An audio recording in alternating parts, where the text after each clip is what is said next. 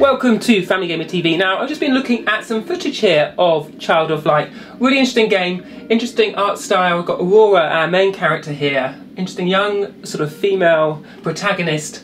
All this sort of mythology and art style to take in.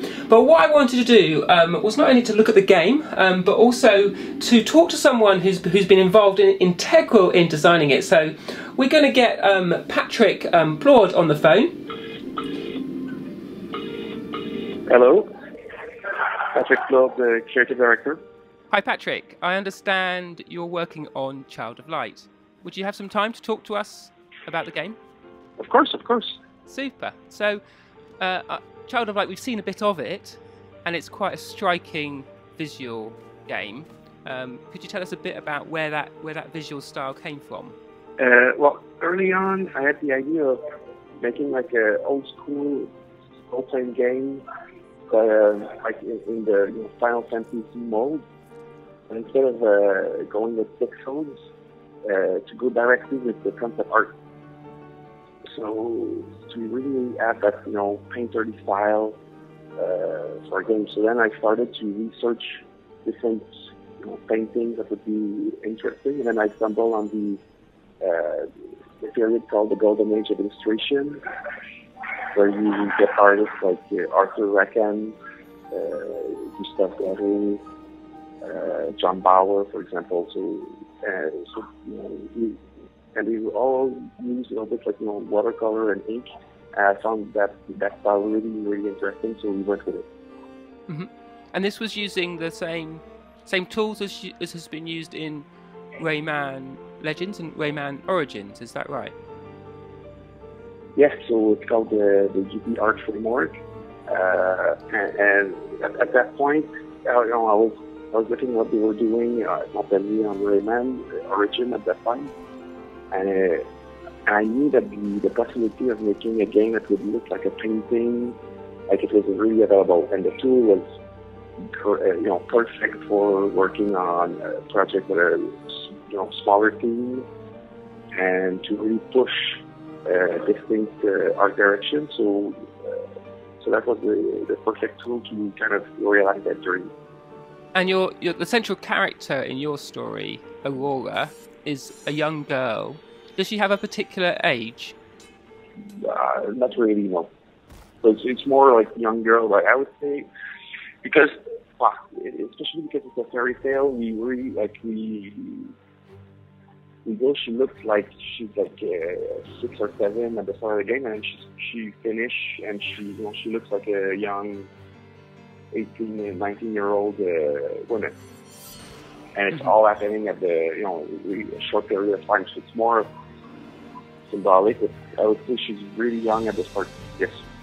So she sort of grows up visually while you're playing. It's going to happen. It's not gradual necessarily, in the sense that every time that she gains a level, she gains like an inch. It's more in her quest. She needs to find the sun, the moon, and the star, and every time that she, one of those pieces of light, then she physically grows up.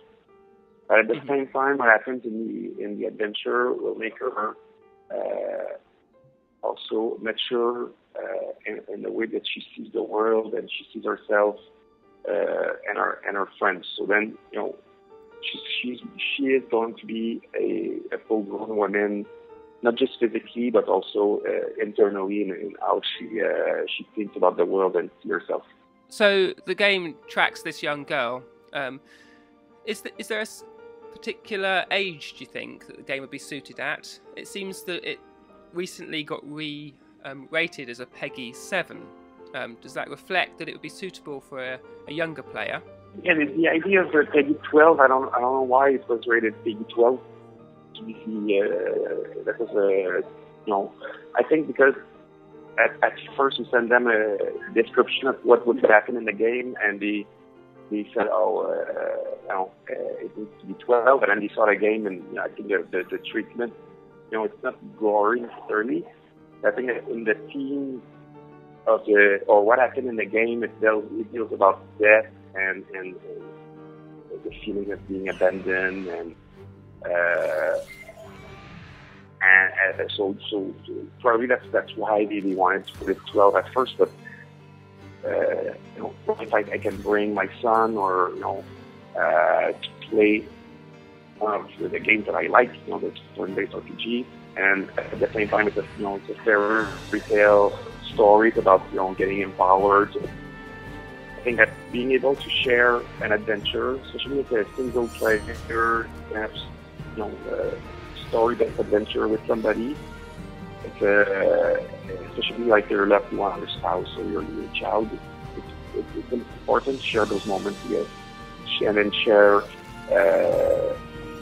stories that have a positive meaning. And the game offers a multiplayer mode, so it sounds like that would be quite good for, say, a father and son or mother and daughter to play the game together. Oh yeah, that's the goal of the co-op mode, and even in the way I thought about the co-op mode, it's also something where the second player doesn't need to be doesn't even need to read. So it can be a little bit more, I'm moving around anywhere in the screen, I'm more free, but still important in the sense that we really influence the game tactically with the second player. So then there's a real sense of teamwork that is important. The things you're talking about, the themes of growing up and of loss and things like that, seems like it's the sort of territory usually reserved for, say, books and films. Do you think games can deal with these issues as well? I think that games can tell any story as long as